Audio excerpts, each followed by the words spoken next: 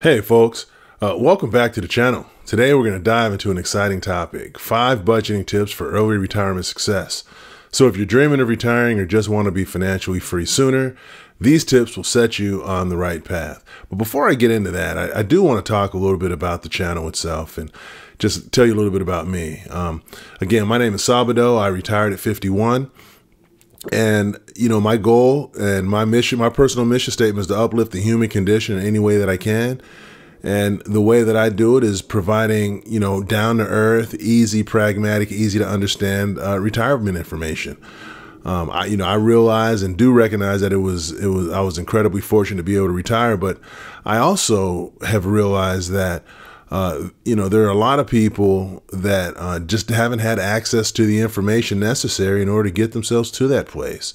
And as I go around YouTube and look at early retirement channels and people that have actually retired early, I don't see a lot of people that look like me, which leads me to believe that there's a need for the information to be out there. So I use this as an opportunity just to provide good information. I don't try to sell you anything.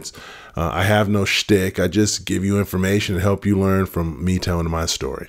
So on that note, let's get into it. Now, did you know that nearly half of retirees believe they're going to outlive their retirement savings? That's a trip. And the concern is, really prevalent over people that are over 50 years old. So, and it's funny because that's the way I feel. And, I feel that my retirements and my investments and everything else may not last through my retirement. And so I really needed to get my head around what strategies can I do so I don't live this stressed out early retirement life, because, nobody wants that either. And so, when you look at the thing that it told me is that the above statistic really highlights the importance of careful financial planning and the need for strategies to ensure long-term financial stability. And so I went and took a look at and really talked to my financial person about some of the, common challenges. And some of those common challenges are, insufficient savings, people not saving enough for retirement. Healthcare costs go up every year. And if you don't plan for those, it's one of those creepers. It could creep up and get you. Inflation. It's funny, most of my life, inflation was really this thing that was talked about, but really wasn't an issue. But as we saw in the last few years, with inflation getting up as high as about 8%, that could easily derail, our standard of living over time and derail our retirement. One of the things that I'm very tied into, and I spend a lot of time looking at and paying attention to, is the uncertainty around Social Security. There's a lot of talk. There was a report that came out not long ago that said that Social Security, if nothing's done, is going to be insolvent by 2034. And so, that's only 10 years from now. And so, and there are a lot of people who rely solely on Social Security. In fact, I'll tell you a little story. This morning, my wife and I went to the food pantry, as we do, to give food to the underprivileged. And, they're just pantries that are set up around town with the express purpose of helping people that are in need. And so this morning we took some food, we took some water because it's hotter than heck out here right now. And we took some just household goods, some cleaning products, so if people want to clean. If we got some clothes, some gently used clothes that we put there just to help people out, because people really need a hand. And down the way, about a block away, I saw this gentleman, looked like an elderly gentleman, who was standing, and I can tell that this gentleman was looking at the pantry, waiting for us to leave, because quite frankly, he might have been embarrassed that we were there. And so, and that he needs those services. And so as we drove by, the one thing my wife said is, that might be an individual who was on Social Security, and Social Security just isn't enough. They say that Social Security isn't designed to carry a person's full lifestyle. And so if there are changes to Social Security, then what you could find is that perhaps you can have a place to live, but you can't afford to eat. And those are the people that use some of these pantries and so on. And so that was, that was one of the thoughts that went through our mind. And, it got me thinking again about the some of the what's going to happen with Social Security. So if Social Security is a big part of your plan, then just make sure you pay attention to that, because I know that if it's on your mind like it's on mine, then it's something that's going to have an impact. There's debt. Entering retirement with a significant debt, such as mortgages, credit cards, and medical bills, that could be a major, major burden. And dealing with this debt on a fixed income could be tough. One of the things that, one story about me, and I don't think I've shared this on the channel, is that back in about 2011, I had a bunch of credit card debt, and I just didn't think I was going to, it was one of those situations where I was in a hole and I felt like I was going to sink and fall all the way through. And I started to think about, how am I going to deal with this? And so what I did was I just started to make small payments on that debt. And I started to say, whenever I got extra money, whenever I got a bonus from work, or whenever I got an increase, or whenever I got a tax refund, I would just put some money against it and do that, because I knew that at that point, I wasn't talking about retiring. I was just talking about living a day-to-day life. And so if it was like that for me then think of how that could be for you now. Your longevity risk. People are concerned about outliving your savings. Life expectancies are continuing to go up. And look, I think it's great that modern medicine is doing what it's doing. But the fact of the matter is people are living longer. And so people were thinking that, well, I'm going to retire and have retirement savings until I'm 85. But then what happens if you make it to 95? And my wife and I, we both set our plans up so we make it to 100. So if we live to 102, we might be in trouble. But I think at 102, I probably won't care. And then, market volatility. And, when you start looking at the markets going up and down, there's a term called the sequence of returns. And it deals with the idea that having to take money out early in your retirement in a down market has a compounding impact on the viability of your long-term plan, because then when it grows back, it's going to a lower percentage of what you have is going to be there to grow. And so, and again, those are things that not only do I think about, but so do the 50% of people over 50 and the 48% of retirees. So, these are things that sit out there in the world that we think about. And, the lack of financial planning. Many retirees have not engaged in comprehensive financial planning. This leads to poor investment choices, inadequate insurance coverages, and inefficient withdrawal strategies from your retirement accounts. I want to use this as a plug. I think it's critically important to have a conversation with a financial professional. If you go around YouTube, there's plenty of them there. And I'm not a financial professional. I never played one on TV, and I'm not going to play one on YouTube, but there's a host of them out there, and there are tools out there that can help you get there. And we'll talk a little bit about some of those later, but it's critical that you talk to a financial professional. And it's funny because when I think about a financial professional, I think about, if I have a problem, if the shingles are falling off my roof, who am I going to call? I'm going to call a roofer. If, I find that there's a leak in my plumbing, who do I call? I call a plumber. And then if there's a big bad ghost in the neighborhood, who do I call? I call the Ghostbusters. But, so for your financial issues, why would your financial stuff be any different? And look, it's not only for financial issues, but it's really for planning. And I think that, if you go across YouTube, there's a lot of different opinions, and everybody has one, and there's competing opinions between a fee-based advisor or an hourly advisor or those types of things. And what you really want to do is just find a fiduciary, somebody who's going to, they make money when you make money, and they're going to look for your best interests. I don't have an opinion one way or the other. I think that, the goal of my channel is not to tell you what to do. My goal is to help you find peace of mind. And so on the financial advisor or the financial professional front, the only thing I'm going to say to you is go with the arrangement that brings you the most peace. Because at the end of the day, The only thing you should be thinking about in retirement is peace of mind. If you have peace of mind, if you're paying 1% a year, then you're paying 1% a year. If you're paying X amount an hour, then pay X amount an hour. The question is, do you feel good about it? And as they say, if you like it, I love it. So, but I think it becomes critical for you to seek out a financial professional to help you make sure that you ask some of these questions, because there's things that creep up in retirement. Inflation creeps up, taxes creep up, changes in Social Security creep up. There's all these things that creep up.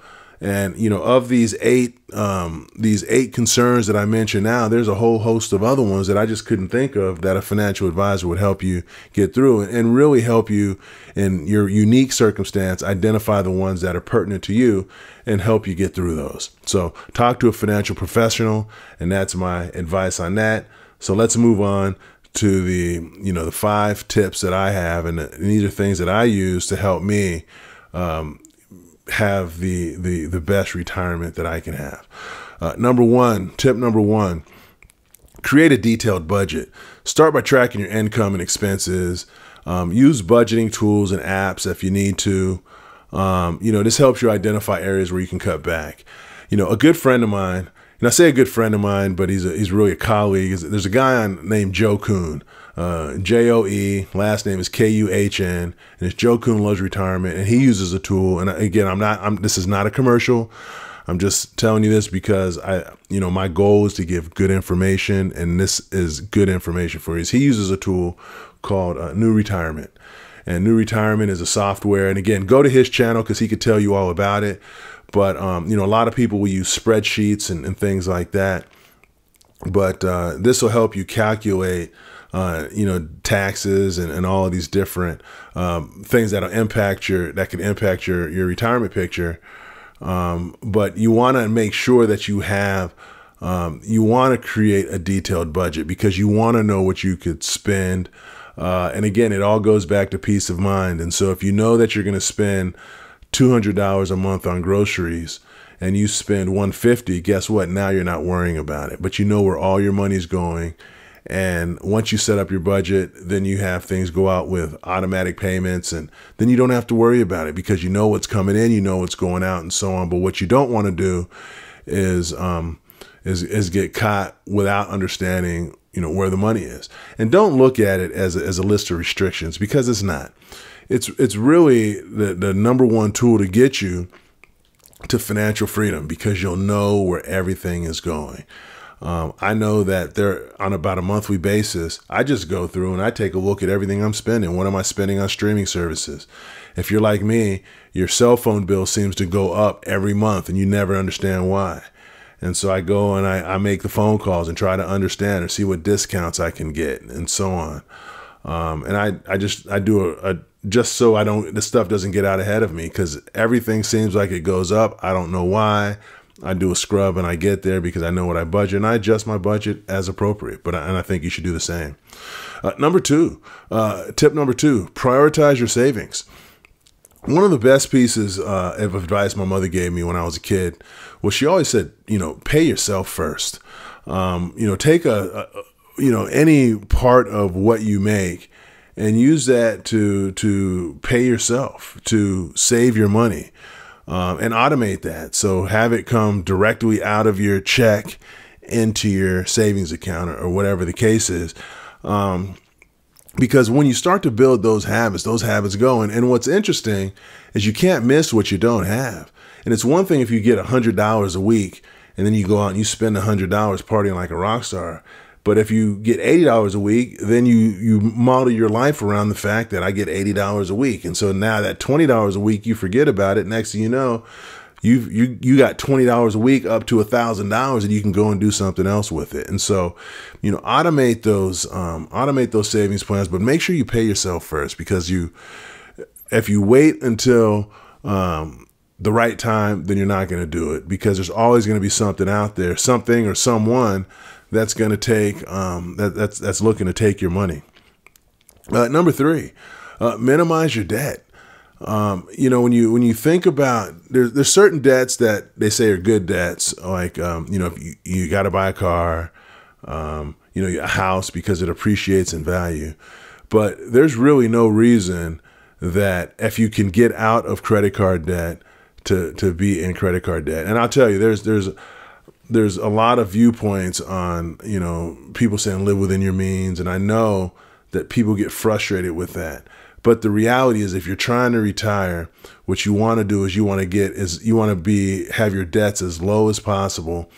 Because if you have $100 to live and 20% interest on that $100, now you're paying $120 for $100 worth of value. And so you don't want, and what happened to me, I think I was mentioning earlier, and when I was in debt, is I was paying 21% interest on a credit card, paying a minimum payment, and every month the amount that I owed continued to go up. And again, that can completely derail your retirement. I mean, these are things like student loans and again, you may not be able to do it tomorrow, but folks, nothing good happens tomorrow. It's always a plan. It always takes time. We look at Instagram, we look at Facebook, we look at YouTube, and we say, wow, this Sabado guy retired at 51. But I don't think, I think it's easy to lose sight of all the pain and all the suffering and all the difficult times that I had to endure and all the sacrifices I had to make in order to get to this point. And so, it's no time to start like the present. So if getting to retirement, whether it's early retirement, retiring at normal age, or just having a peace of mind as you go into retirement, the key is the way you develop peace of mind is not having things that stress you out. I mean, it's that simple. And one of the things that can stress you out is debts. And if you're here, you're trying to figure out, how do I get to that place? And just like it snowballs and it gets high, once you start getting into the process of paying it, that becomes a snowball as well, because again, that becomes more of a lifestyle as opposed to just an activity, kind of like we were talking about with saving. Tip number 4, invest wisely. Put money to work by investing in stocks, bonds, and real estate. Diversify. I think it's important to diversify. There's a lot of people that look at, and it's interesting because there's a lot of people that look at the stock market and they say, I'm going to put my money in NVIDIA. It's like, that's cool, but NVIDIA is going to go up, NVIDIA is going to go down. But when you put money in the stocks, and again, I'm not a professional, and I don't claim to be one. I don't purport to be one. I just try to pass on information in a way that I understand it the most. Is when you put money into a mutual fund is a group of stocks. And so a lot of times what you find is one goes down, the other one goes up, and it minimizes your losses. But when they all go up, you get what's called compounding interest. And the beauty of compounding interest is something that I can't express enough.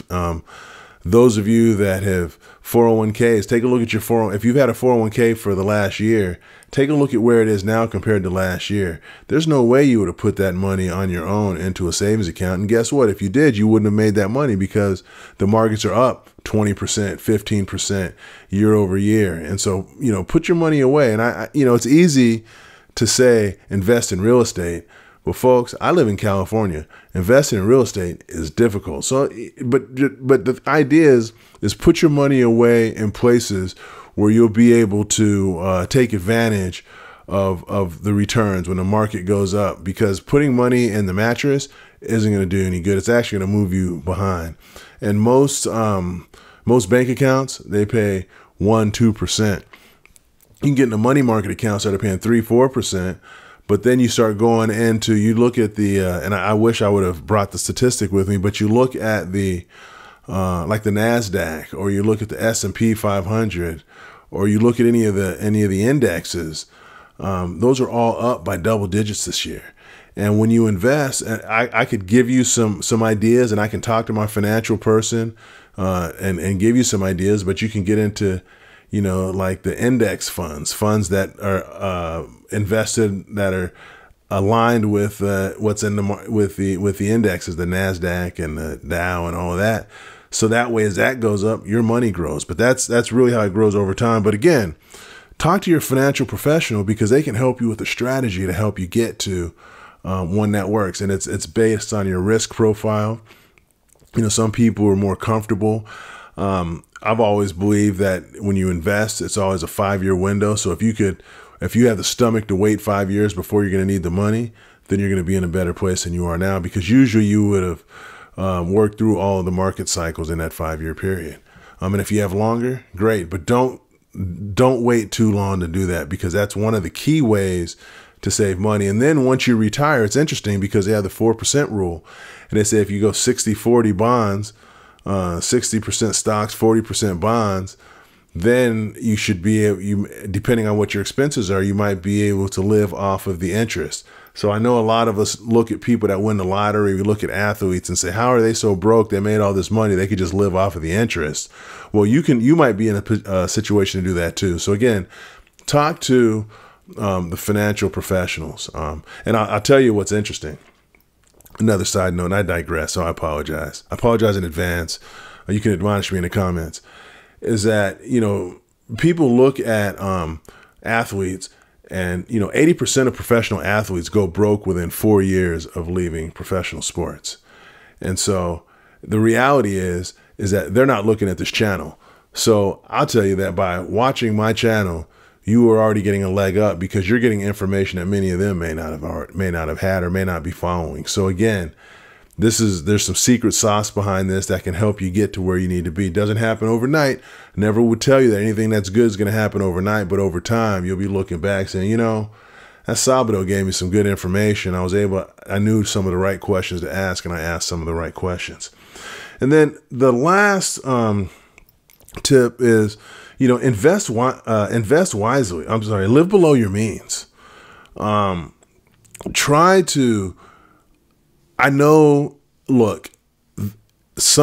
some people who are in a circumstance where they can't cut anything because all they're doing is they're eating soup and they're paying for their apartment, and that's all they can do. And I get it. And this is not geared towards them. And I don't think people that are there are necessarily the ones that are you all. Because when you're looking at surviving, it's like Maslow's hierarchy of needs. If you're trying to fulfill your basic needs, then you're not trying to get to self-actualization. You're trying to survive. But if you're at a place where you're looking at trying to retire, and you're kind of in that tipping point area, trying to get from A to Z, then one of the things that you can do is try, frugality in your life. Cut out unnecessary expenses. Think about, one of the things that I did is I think about things that I have, and I try to understand, is this for me or is it for other people? It's like I was watching a video today, and a guy was talking, I think it was Charles Barkley. And he said, people tell you, oh, you got this nice car, put some rims on it. He says, I can't even see the rims because I'm inside the car. The only reason I get nice rims is so you could see it. Don't worry about what other people think. Worry about what works for you and what it is that you need. I had a really nice car. I think I mentioned before, I had a nice Audi at one point, and I realized that it cost me too much to maintain, so I got rid of that Audi. One of my neighbors says, hey, you're not going to be the guy in the neighborhood with the nice car anymore. And I said, well, I'm not trying to be the nice guy in a nice car. Now he's telling me, man, I wish I could retire like you did. So, but try to exercise some frugality. Try not to be excessive. It's okay to get stuff that's necessary and things that you want. And I suggest that you do, and this is what my wife and I do, is we take a look around and say, do we really need that? We buy things, and if they bring value to us and they bring us joy and they spark joy, then by all means, we go out and do it. But what you start to realize is that it's not really about sparking joy a lot of the times. Or as Susie Orman says, people, then money, then things. And, the things aren't that important because the things, they kind of come and go. But, remember, the less that you spend, the more you can invest and put away in retirement. And the other thing I'm not, and I want to say this, full disclosure, I am not the don't eat avocado toast and don't drink Starbucks and you'll be able to retire stuff. I'll leave that to the people that actually believe that, because I think there's a certain amount of joy in drinking a certain type of coffee. That'd be like somebody saying, Sabado, don't go play golf. Golf brings me joy. So if I don't do that, then I'm going to be miserable. Nobody needs to be miserable. So I'm not going to say that. But, and I just challenge us to take a look at, are there things that we can cut out? And I tell you what, we all have them, because when you get off of this channel, you're going to go back and say, you know what, why did I buy this? I didn't need that. So try to be proactive, a little bit about that. And so, so by following these 5 budgeting tips, you'll be well on your way to achieving early retirement success. I almost guarantee it. And effective budgeting can significantly impact your early retirement success. So, what I would like to know is, what are some of your budgeting tips for early retirement in the comments? For early retirement. Leave those, in the comments. Let me know in the comments kind of what are some of the things that each of you are doing out there to help prepare yourself for some of the actions that you're taking. Leave those in the comments, because it's not just for me, it's for other people. Other people, I have a certain set of things that I've done that have worked. And there's other things out there. I in no way represent the entire universe of all that is right in anything. But I do have a certain perspective, but there's other perspectives and things that may work better than what I did. So, share some of the things that you might have done that might have helped you. Share those in the comments. And, if you found this video helpful, please, give it a thumbs up, and consider subscribing to the channel. It helps the channel. It helps me continue to align my content to what you need. There's people that need different pieces of information, but let me know, and then hit the bell icon to get notified of the latest content. I try to put out content a couple times a week. I just started this past week with on Sunday evenings. On Sundays, I try to put out a little bit of inspiration just to get you going in the week, because one of the hardest days for everybody is Monday. And so I try to put something out on Monday to help us stay focused. I try to put out a new video, a long form video like this on Wednesday, and there's a whole host of topics. And on Saturdays, I also put out another long form content. So that way you have something to kind of look at through the course of the week, because the idea here is not to bombard you with a bunch of information that you can't hold on to. But the beauty of having a channel like this is you can always go back and you can reference it. And I'd also suggest that there's other topics or other items that you'd like to have discussed. Please leave those in the comments. I read all the comments, and I respond to all the comments. And if you have a critical comment, I read those too, because the key is I always want to be better for you, and I owe it to you, because the reality is you could have been anywhere in the world right now, but you're here with me, and I appreciate that. So on that note, have a good rest of your day, and I will talk to you soon.